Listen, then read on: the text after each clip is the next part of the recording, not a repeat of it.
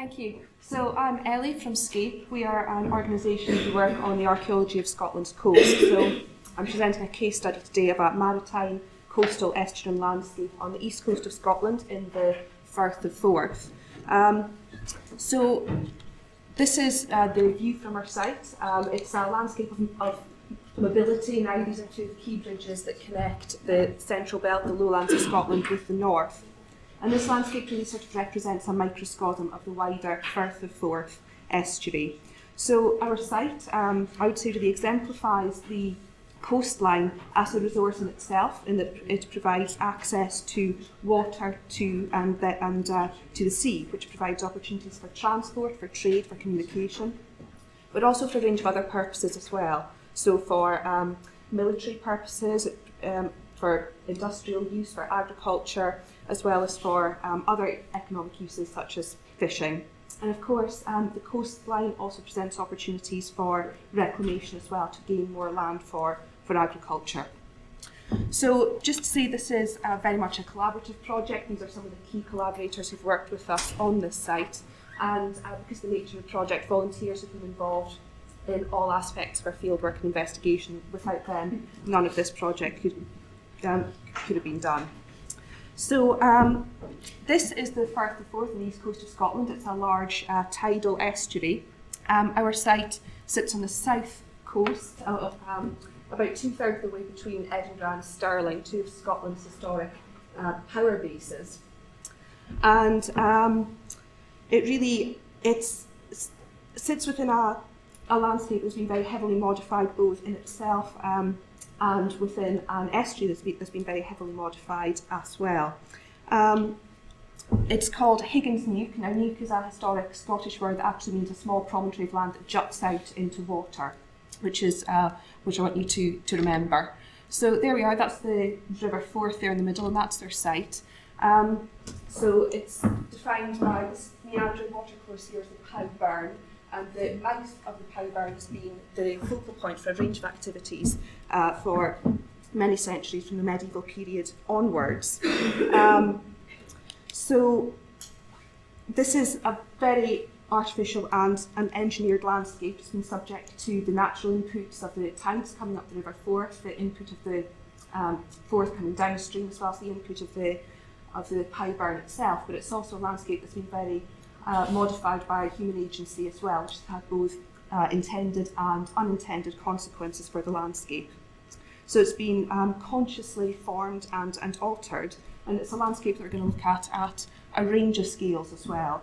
There's been a range of levels of agency that have operated on this landscape, both on this specific site and in the wider estuary as well.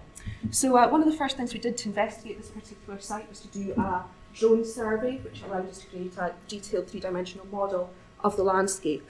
And that really is the basis of our start for actually really understanding this site. So I just want to discuss the four different aspects of the use of this history of the site through its history, starting really with the sort of coastal dimension. It's a coastal landscape. It's a landscape of mobility. Because of its location, it's got access along the river out to the sea, to sort of international connections, but it's also connected across the river through that to the north of Scotland. There's been a harbour and ferry here from the 14th century onwards. As early as the 15th century, there were complaints about sedimentation and siltation here, but it really has been, from that period onwards, all about access, transport, communication and trade, with a lot of construction of artificial structures to facilitate that. But it's also a military landscape within the very defined period of the early 16th century, thanks to King James IV of Scotland, who has been described as being obsessed with the development of his navy during the wars against Henry VIII of England. So he constructed a maintenance and fitting out yard for the ships of his navy, and he selected our site at Higgins Neuk. We think probably because the main dockyards were just outside Edinburgh at Leith. That was very vulnerable to raids by the English. So he selected our site here because it's inland, it's more defensive, whilst still offering access to the coast and to a deep water port as well. So during that time, it was a maintenance and fitting yard. It was really a focal point for all of Scotland's resources were poured into this area, as well as expertise and materials from our allies across Europe, so from France, from Flanders, Scandinavia, Portugal and Spain, sent all sorts of help and assistance to Scotland to this particular site. It was probably selected because it was already in use as an existing harbour, it was already in Crown ownership, and there's also access to resources in the hinterland such as woodland as well. There was certainly vast royal investment in the site in the 16th century and in the development of the navy. This is the Great Michael, the flagship of James's navy. It was a leader in the naval arms race in which the sort of monarchs of Europe were engaged in the early 16th century. She was the largest ship in Europe when she was launched in 1512, and our site, Higgins Nuke, was built particularly for this massive ship. So, although this map, which dates to just about 50 years after the end of our dockyard period, it shows 3 ships on our, just outside our site. It's the only place in Europe where this map, in Scotland, sorry, where this map shows any ships at all. But with the defeat of Scotland and the Battle of Flodden in 1513, everything came to an abrupt end and the site of our dockyard was effectively lost completely. So the search for that has been a large part of this project. But it's also an industrial landscape following the end of the dockyard period. There's a lot of manipulation of the landscape for watermill, for grinding corn. And this really was all about water management features. So there was significant alteration of the channel of the Palimpsest. This entire former loop of it was cut off artificially and turned into a mill pond. The earliest map for that is 1784. So that north boundary is in fact the Palimpsest. Our site's up there, and you can actually see in that top corner the artificial cutting that straightened the line of the channel has created that meander, really just to act as a mill pond. It was then culverted to the site of our mill, it powered the wheel, flowed out into the River Forth, but that channel was probably also used to allow the tidal waters of the Forth inland, allowing the mill to operate as a tidal mill as well. A second mill was added a few years later, and harnessed for a brief period. Both mills harnessed that water from the construction of the mill down in the sluice, but that also caused conflicts of interest with landowners upstream as well, who had fishing rights and harbours that were impacted by that. Finally, this is also a very agricultural landscape, obviously throughout most of its history, with particular manipulation in the 17th and 18th centuries.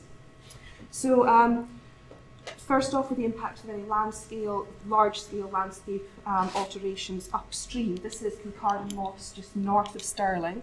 So Stirling is down here. Our site is downstream of that.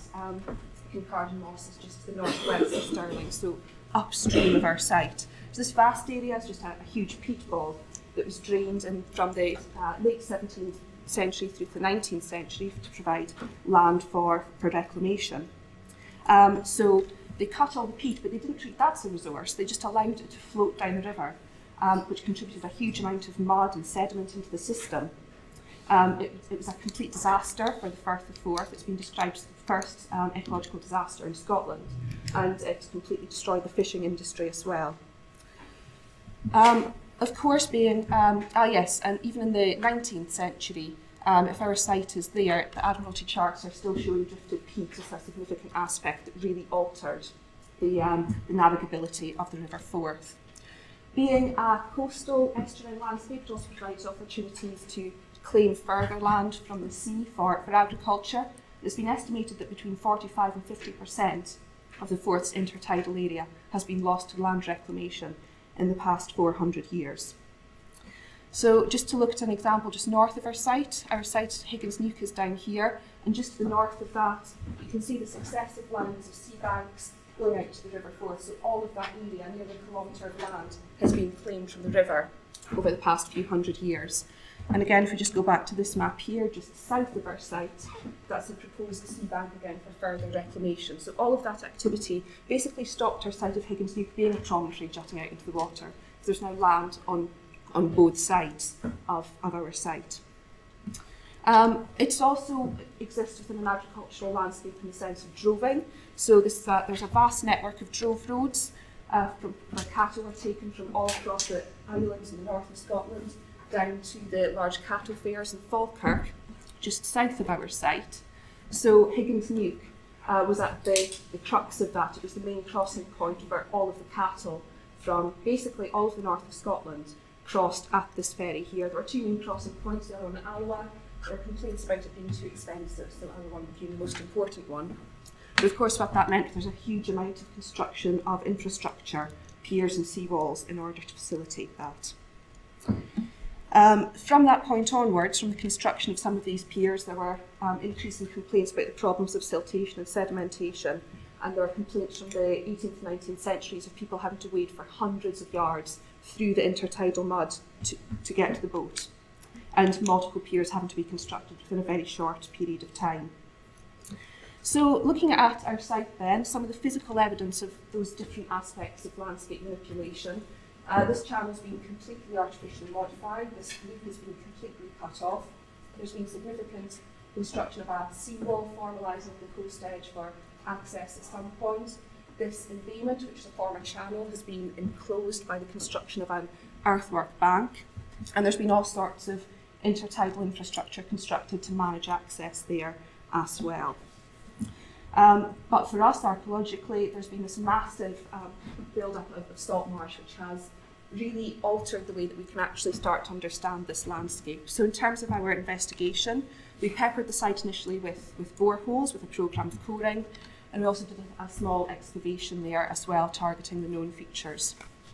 So in terms of the coring, what that did was confirm that most of this landscape had been formed by the Iron Age, but that the salt marsh outside the seawall went very, very deep. It confirmed that this was some sort of erosion feature or a former channel. And this dense patch here really was targeting the old stone pier that we knew of from the historic maps. So by simple dint of working out in a line and coding down until we hit the top of a stone structure, we mapped a stone feature nearly 40 metres long, 5 metres wide, and sloping down gradually. We got peat, which yielded, surprisingly, late Iron Age dates, which was surprising given we were expecting it to be a post-medieval stone pier. So we targeted that in one half of our excavation, and that confirmed that we were in fact looking at a post-medieval stone pier with an access track from the road. We were only able to actually look at the top, the landward end of it, because of the logistics of actually digging in that deep salt marsh. So it's butting up against this seawall. It appears to have been realigned and refaced at one point, possibly as an attempt to manage the problem of sedimentation. It's constructed on a pine plank that gave us an 18th century date. So again, that's confirming that those Iron Age dates from the peat are probably redeposited from the material that was floated down from the drainage of the peat bog. There's also a huge amount of chaff in the system right at the bottom of this. So this is about 2.5 metres down, butting up against the bottom of the seawall, which shows how rapidly that salt marsh has formed.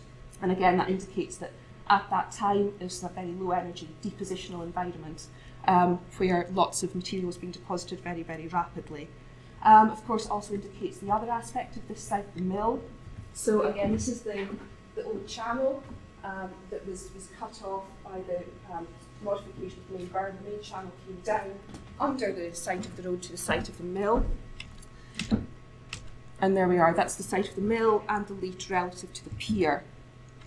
So this mill leat appears to be in a natural channel. The upper fill was absolutely full of 20th century material, so it was still open and acting really as a landfill site into the 20th century. It's a coronation mug of Edward VII, which was extremely dateable, fortunately. We've got sloping clay banks, the natural banks of the natural channel, modified by the insertion of a stone wall on one side, probably the same on the other side, though that's been robbed out.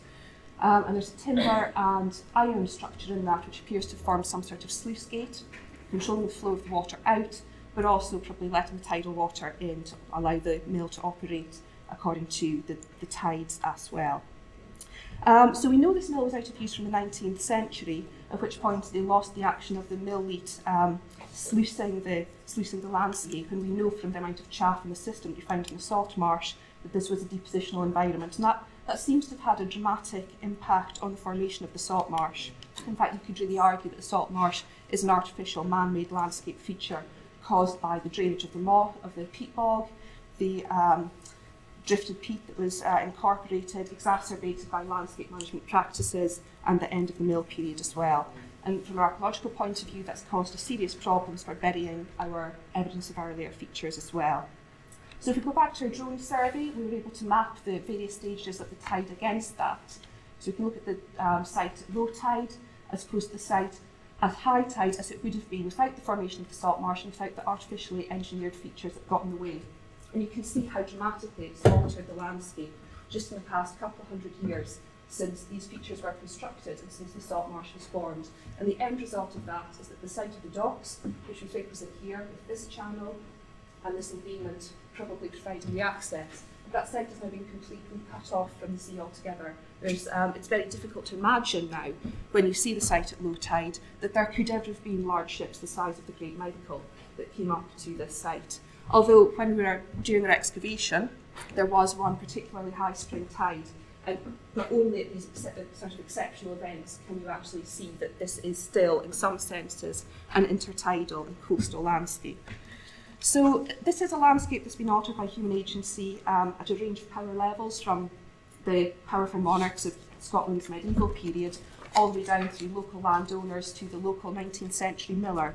And that's had dramatic environmental consequences, both intended and unintended, on the landscape, with a range of conflicting interests. It's caused huge problems of sedimentation, and we see attempts to manage that and the refacing and realignment of the stone pier. But the end result effectively was that these modifications and their impact really destroyed the very attributes that made this site so attractive in the first place in terms of providing access to the coastline and then to the wider sea, which resulted ultimately in the abandonment of this area and the shifting of the focal point of all those maritime activities further east.